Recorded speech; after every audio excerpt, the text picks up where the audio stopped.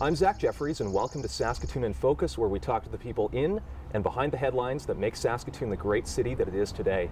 Today we have Dave Deney, who is the chair of the Municipal Heritage Advisory Committee, joining us. Thanks for coming on the program, Dave. Thanks for having me, Zach. So tell me, first of all, a little bit about the Municipal Heritage Advisory Committee. It's obviously great work that you and your committee are doing, but it's not necessarily something that people know a lot about. So tell me what you do.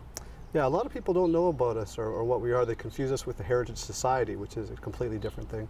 We're an advisory committee to a city council. So we're made up of people from all around the city, different community business improvement districts, realtors, city councilors on our group.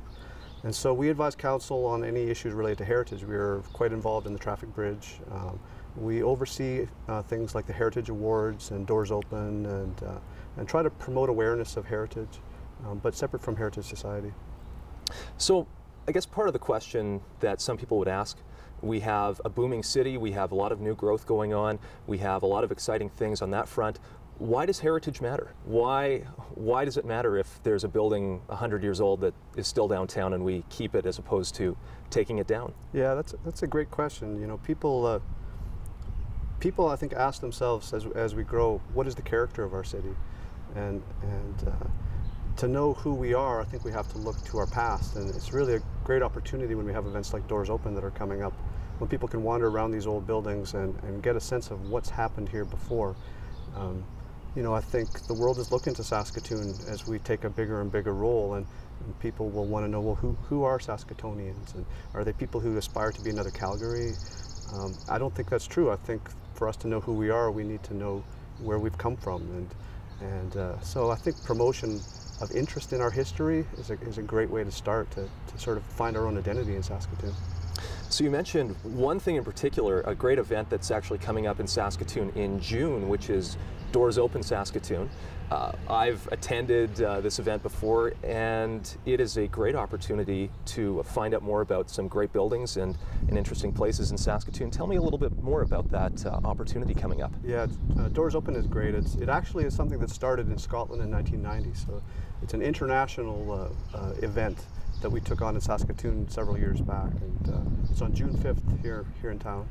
And it's a chance for people to look at buildings around the city. I think there's 23 or 24 different buildings that the doors will be open on. And some of them have exhibits or tours. But you kind of get a sneak peek into areas that you never have been before. Not all are heritage buildings. There's brand new buildings. Some are interesting buildings that used to be warehouses that have been converted to high-end lofts. And I think there's a lot of curiosity in the city of how people have done that. And people love it. There's no fee, it's free. You can wander around, do the buildings in any order you like, and they're organized in clusters. So if a person says, well, I want to see all the buildings that are available downtown, well, you can go downtown and just pick whatever building you want to start with and go around from building to building. And it's been well received, and it grows every year. So you mentioned that there are buildings both of a heritage nature and ones that are just interesting that people might want to check out that might not have that very same heritage value. What are some of those buildings that people can be checking out? Yeah, there's a variety. It's, you know, there can be the new ones, so there's the Eaton's lofts and the King George lofts and the lofts of the Bay building, so old buildings that have been turned new and are interesting. And then there's some that really aren't necessarily old interest from their age point of view, but more their function. So we've got a fire hall, there's an armory, there's a bus state terminal. So, you know, kids might like to go and see what the firemen do, and it can be an event for children as well. And of course there are the old heritage buildings, and you can see old bank vaults and, you know, decorative elements that you might not see if you didn't get to see the back rooms of these buildings. So these are things that people wouldn't necessarily see every single day of the year. Is there one thing in particular that you are going to tell people, hey, you really should check this out because this is really cool and you're never going to see it any other time of the year? Ooh, I don't know that I can say that. I think in general, you know, all of these buildings, I think you would find stuff that you can't get any other time of year. You know, that if it's a guided tour, you'll be taken through areas that you weren't normally available to you. Or there are buildings that really aren't public buildings. You know, you can't necessarily enter a fire station and look around and find out what they do there. So I think everything is a little bit special in that way. So something like this, I would imagine, takes a lot of volunteers. It takes a lot of a lot of work to make something like this happen, especially with it being a free event. What have you found in making this happen with the volunteers in Saskatoon? Do people just really come forward for an event like this and make it happen, or is it sometimes a bit of a struggle?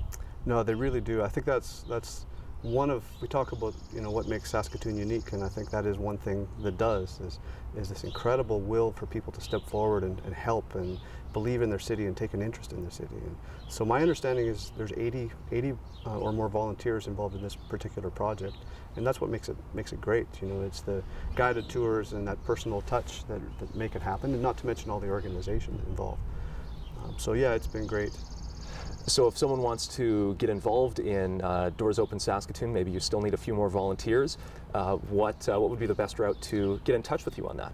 Well, there's a website. It's Doors Open Saskatoon, www.doorsOpenSaskatoon.com or CA. And so it has a tab there for volunteers. So you can find out phone numbers to call about that if you want to participate.